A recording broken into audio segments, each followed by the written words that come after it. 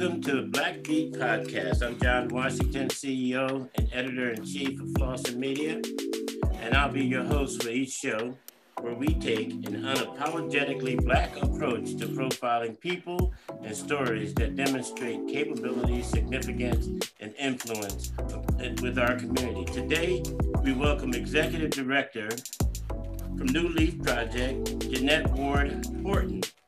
NuLeaf Project's mission is to build intergenerational wealth via legal cannabis industry for the communities disproportionately harmed by cannabis criminalization.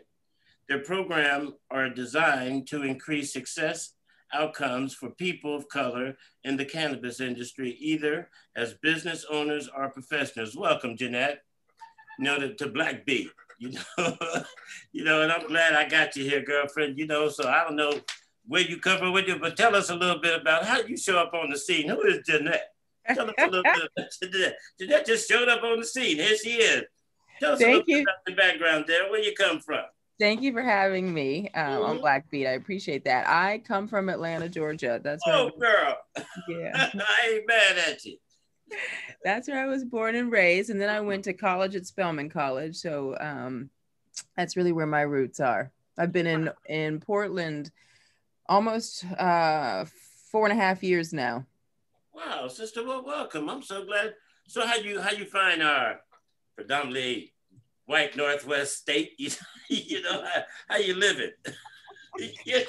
I got going on with you since you've been here.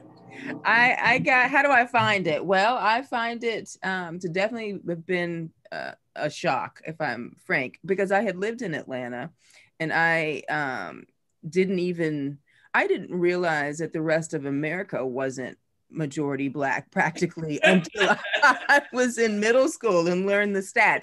It was just an unusual place to grow up. And then, it's pretty much where I was. That in New York, very diverse places. And then Oregon, it was just a different environment. It's good. It's good to learn something new and do something new. And I've, what a beautiful place to be. We were just talking about you fishing a few moments ago. It's definitely a beautiful, beautiful part of the country. Oh yeah. That's one of the main reasons, Jeanette, I stay. I mean, I don't stay because it's predominantly white. I mean, I think it's probably the Northwest is still like the new frontier. It's you can fish and hunt and do all that kind of stuff. So that's one of the reasons why I stay here. It's the greater outdoors.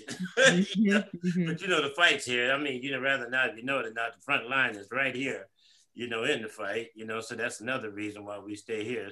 But Jeanette, tell us a little bit about your project, about the NuLeaf Project. How'd that come into play? And tell us a little bit about that. Definitely. So NuLeaf Project was founded in 2018 in Portland, Oregon. And we were founded really in response to Portland, Oregon voters made Portland the first city to cut checks from cannabis taxes to Black, Indigenous, and Latinx communities to help repair harm. And one of the ways that Portland voters said they wanted to do that was by investing in cannabis businesses owned by Black, Indigenous, and Latinx people. And so NuLeaf Project was really formed to help move those funds to those businesses. And then as we've grown, really do as you read our mission, help build generational wealth for Black and brown people through the cannabis industry. And we do that through activism, like working on the state equity bill, state cannabis equity bill, as well as through practically finding funders and finding sources of capital for Black, Indigenous, and Latinx businesses, because it's just a real need. Wow. Sister, you right on time with that. That's definitely somebody's thinking ahead of the curve on this one. How does the project address equity hurdles for marginalized groups?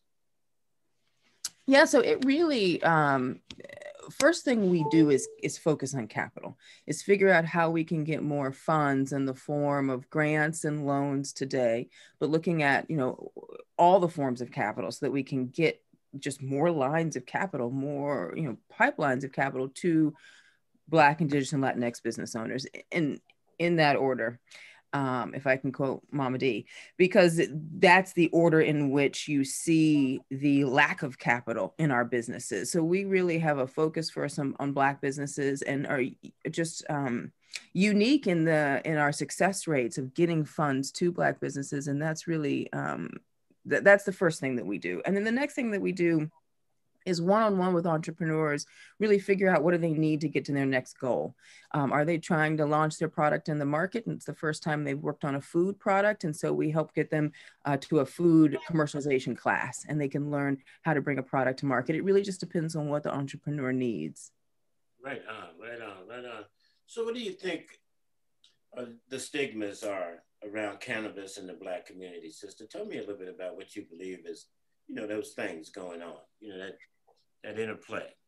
Yeah, it's a complex interplay. So, my own story, when I got to the cannabis industry, I came here to lead marketing and PR for a tech company. And then I looked around at the industry, and it was wider than corporate America, where I'd come from. And so the first thing I think a lot of people of color feel, especially Black people, when they get to the industry is, there's a word I'm not saying that's really what's coming to my head. Like, I can't believe. You can say it here. This is the best way you can say it. If you're going to say anything, say it right here. Yeah, there's definitely a word where I would say, yeah, I can't believe, insert that word, I can't believe I'm looking at this room and it's wider than corporate America, which has a terrible diversity problem. And now I'm looking at this room of a plant that had so much financial impact, not to mention, an emotional toll, but real impact on our lives and on our community. So that was just shocking to me, and I couldn't sit and let that be and not try to do something. So yeah, that's the first thing is just, I think you called it the irony, just sitting with whatever that emotion is to see the profit that's largely going to white men on a plant that largely took wealth from Black communities. So we want to fix that. There's an opportunity to fix that and create more equity in who benefits from this industry. Yeah, tell me about it, because you know how many brothers and sisters of ours done did the time behind some old jive ass stuff. So we don't want to even hear that. Or that beat is a dead beat, or it is not the Black beat, it is the white beat. It's the white beat down. It's the way they do us sometimes in these industries. It's because technology was the same way. They got on the train and just jetted right on that. Them little young white males, and they just did their thing. And they got so far down the track, they started thinking, it's damn, we going on this party together on this train, but shit, ain't no women on this train. so they had to stop the train for a second, let some women on it. But then they realized they got further down the track, even with women playing. You out there partying, you have a great time making all that money. So you ain't got no music, you ain't got no vibration, you ain't got no frequency, you ain't got nothing else. That's fun. So let's go back and get some of them minority people. You know what I'm saying? So they had to slow down and come back and get us. And by now, they was already down the track so far. They had already settled. But it's like these industries tend to do that. And we trying to stay a little bit ahead of the curve, not be somebody trying to catch up to the train, but we sure like to show up at the station when everybody else is showing up at the station, right? I think collectively as a community, I feel, because I've had this conversation with other people, that we saw technology as the industry most people bring up. We saw that train pass us right by. And by the time you said as it stopped, it was so far down the track that we should have been on at the beginning. And I think we're all collectively as a community saying, not this train. And I think we all feel really emotional about this train in particular. And then I think we're going to start saying not the other trains. New industries don't come along very often. And I think we've collectively learned, when a new industry takes off, we want to be at the table. And one of those hurdles we have to lower, it's capital. And then it's a lot of regulatory requirements that just make it complex, that mean you've got to hire a bunch of experts, which also means you need capital. So, those are some of the things we need to fix. Federal legalization will help from a tax perspective. It's hard to make money in cannabis. So you need a lot of money to really, in some cases, float your business until profitability. Yeah. So tell me a little bit more, since we're down this river, going down this way, what business support does NuLeaf offer businesses? So we offer, as I said, a very one-on-one support. Then it'll range from aligning someone with a class. So food commercialization was the example I gave earlier, to aligning them with one of the things that our community misses as well are networks. So we don't have, an uncle who knows someone who's a venture capitalist. We don't have those network connections that sometimes those with privilege forget is what got them in the door. So one of the things that we do is try to create network connections that get people in the door. So one of our entrepreneurs wanted to have a meeting. They're two big beverage distribution companies in town. And so you need to get in the door and get a meeting with one of those companies in order to potentially get the big order, the big sale. So we make those kinds of connections. We made that connection for that entrepreneur. It's very one-on-one. What's your goal? And then how do we utilize our network to solve whatever challenge you've got in front of you?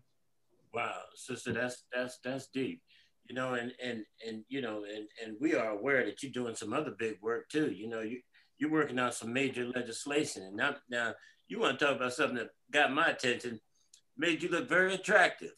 Is the fact they got a big brain. The people, well, I said, God, that girl jumped right where the money source is, the people where they live, go right in front of them instead of saying, here I is, this is what I'm bringing you. So tell us a little bit about the legislation you bring in to help BIPOC communities about, 3112. Yeah, thank you. HB 3112, Oregon Cannabis Equity Act. So cannabis equity has become a standard in other legalized states where we've got adult legalization. States have begun to adopt cannabis equity. And it usually consists of three parts. One is making those tax investments, taking money and saying, we're going to put those towards repairing harm in Black, Indigenous, and Latinx communities. Two, expungements.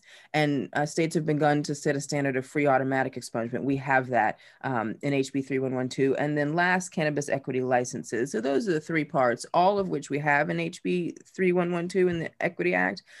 We do some things a little bit different. One, we amass a significant ongoing fund for that reparative justice investment from two sources, cannabis taxes and the criminal fines account. Criminal fines account is where you pay a speeding ticket or where you pay a cannabis charge. So again, our community most definitely disproportionately paid into the criminal fines account. So those two accounts, cannabis taxes and criminal fines account, make up an $100 million fund per biennium and growing for homeownership, land ownership, jobs, education, really saying the things that build wealth and income in Black, Indigenous, and Latinx communities, those are the programs we're going to invest in. And I am proud to say on this show, there's language in there that prioritizes those investments going into Black communities in terms of proportion, because our community proportionately, hands down, was the most the most over policed, the most disproportionately sentenced, the community that took the brunt of the economic detriment. Yeah, I mean, because I remember way back in the day when we was working on SB 11, when overrepresentation, I mean, for the jailhouse, where all the young people were going into the jailhouse. And the funny thing was that so were all the services and the treatment and all that other stuff for people. It was all going to the jailhouse. So in order for us to get well, we all had to go to the jailhouse to get well, And so we're so glad that you're out in front of this train a little bit right now, waving your hand, say, wait a minute, slow down a little bit here. There's some other opportunities for you to get. And I think that that's very impressive from where I'm sitting at, especially for the Black community, because they don't realize that as we are disproportionate in just about every which way you look. You can come outside on your porch any day of the week and just decide which way you're gonna walk to engage. And you can turn any direction you want to, because systemic racism and all that stuff exists no matter where we look. But when we can take the time for ourselves to get out in front of some of these things and sort of lay some of the bricks as to where we want some of this thing to go and how it could help us, especially in the business capacity. We have a very finite possibility of almost coming to extinction in the state of Oregon as far as Black business is concerned. People like to always say, well, we're doing great, we're doing this, we're doing that. Over here in the Soul District where we at, I'm gonna tell you right now, we are taking some major hits. And for something like this to come in to sort of supplement and to somehow help with that fight, with this pathway, as it is, we're glad, sister, you're standing in that line saying, hey, look here, let's bend this rail a little bit. Let's make sure it's turning, going this way. So tell me, what's new on the agenda for NLP's agenda for the next move going into the future? What y'all gonna be doing? Tell me a little bit more about that. Thank you for asking. Yeah, I will, before I answer that, I will just say I am very passionate about the prospect of entrepreneurship, building generational wealth for our community, and about the self-determination we lost by losing entrepreneurs and Black-owned businesses at whatever level they grow to. So and I appreciate your partnership where we can continue to partner. Um, I will welcome, because there's just such an opportunity, I think, for us to interject right now and grab some of these tax dollars to do what tax dollars have been doing for businesses for years and years. It's just been missing our community.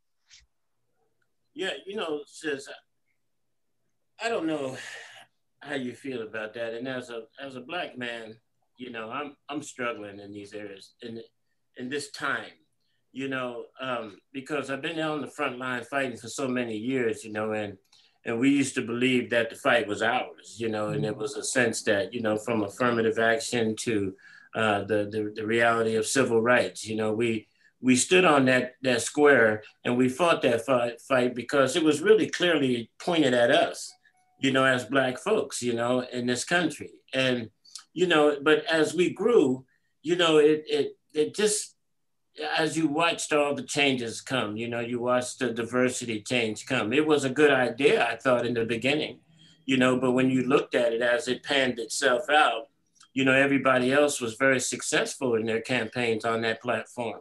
But it just seems like Blacks still, for some odd reason, were marginalized even within that capacity. But in today, we get into these rooms now, and not only is the conversation about the need of the Black community there, it's the need of everybody else's community also in discussion. And we were standing in the front of the line for so long, saying, hey, we need some reparations or something over here to take care of our stuff. But now we're in this big blown out discussion about BIPOC and all those types of things. And it just seems like every time we as Black people go to the trough to say, hey, look we need some equity, we need some something to improve our condition, the response back is always something like, well, why ain't you coming along with a bunch of other people? Why are you coming alone? Every time we stand alone to address some of our significant issues, we always got to be coming there with a bunch of other folks, not just us. So what's your thoughts and feelings about how equity and all that stuff is playing itself out? And even in this cannabis industry, we saw that they got off on the right step in looking at it. They were thinking about it. We were all sitting at the table, but yet it still didn't pan out to be equitable. There's still only a couple of, retail people out there doing cannabis. And so what's your takes on all of that? I mean, just a little bit about that race part of this race relations. I think I think you said a lot. And I think that, your perspective, I appreciate it, because you obviously had good history. I was young when affirmative action happened, and you had good history that felt like a good time and felt like things might be moving in the right direction, and then didn't pan out like we intended. I think there's a time, we could stay in Oregon, I think there's a time and a power when you say, this is about equity for Black people, and the Oregon CARES Act that set aside that money for Black communities at the percentage of which we have Black people in Oregon. Like it was an equal distribution. It was saying that this money should be fairly and equitably distributed. It wasn't radical. That to me made a lot of sense. And that was just Black folks alone. In terms of cannabis criminalization, the data tells us that it's Black, Indigenous, and then Latinx in terms of disproportionate arrest. And so we are really, so we have, groups, it's Black and Brown, you could say, coming to the table, but that's because in this case, that's what makes sense. That's who was disproportionately impacted. And we look at the rates of impact, and we are equitable in distribution of repair and money to make that repair. So, but a little bit different than it is in Atlanta, right? Oh yes, that's right. In Atlanta, you would be having a different. You'd be talking about Black people. Yeah, because that argument got settled real fast. But I don't know if you know it or not. I'm from Savannah. No, I did not know. It's crazy. Hey, so tell me, how do people get a hold of you, sister? I mean, how can support you, give you what you need, Yeah, they can reach us at NuLeafProject.org. And I would love for anyone listening who's thinking about being a cannabis entrepreneur to send us an email, info@NuLeafProject.org. We've got an accelerator coming. So an accelerator for cannabis businesses owned by people of color, a startup accelerator, as well as a jobs board. To just try to create more opportunity for us to enter the cannabis industry. You'd asked about stigma before, and some people are feeling cautious about this plant that has caused so much harm. So that makes sense too. So we hope we can just educate people about what the opportunities are and help people be more comfortable with the financial opportunity we think is here for our community. So just before we go, tell me, can you share with Black people where you see the biggest opportunity at in this industry right now for them? Where are you making any suggestions to them? Would you suggest that there's an area where you should go run to right now? Is there any insider information at all? Where you should be going? Let's see. If you're thinking, what I always tell people, if they're like they want to touch the plant, because you can always not touch the plant. I would say first think about what they call ancillary businesses you might want to do that don't touch the plant, because there's a lot of upside and a lot of money to be made with services that support the industry, and it costs a lot less money. You don't have to shell out the capital to have a license. But if you really want to have a license and touch the plant and work with the plant, if you can get the capital together, my advice is go be a processor, go be a producer. It's where the best margins are. That's where I'd go. Look at you, Jeanette. I am so glad you decided to come on and share the day with us, this morning. And these things, they don't run all day long and not fast, but boy, they short and sweet. And I sure love the information y'all be dropping, boy, because y'all be bringing some game to people who are gameless to some degree about some of these pathways.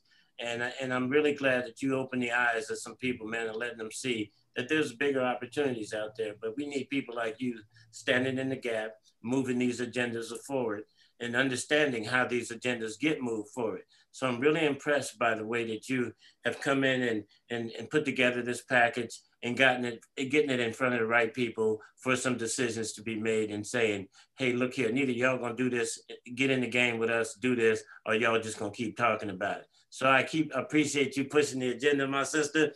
And again, much respect to you. And I'm so glad you showed up on Black Beat.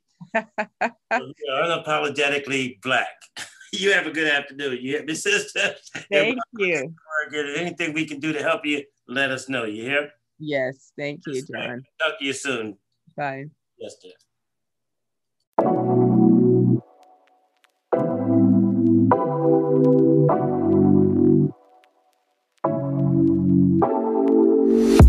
Take it away, feeling too good to me. Chilling all day, all in your space is where I wanna be. Here in this room, what did you do? I just can't get enough. Too caught up in your love.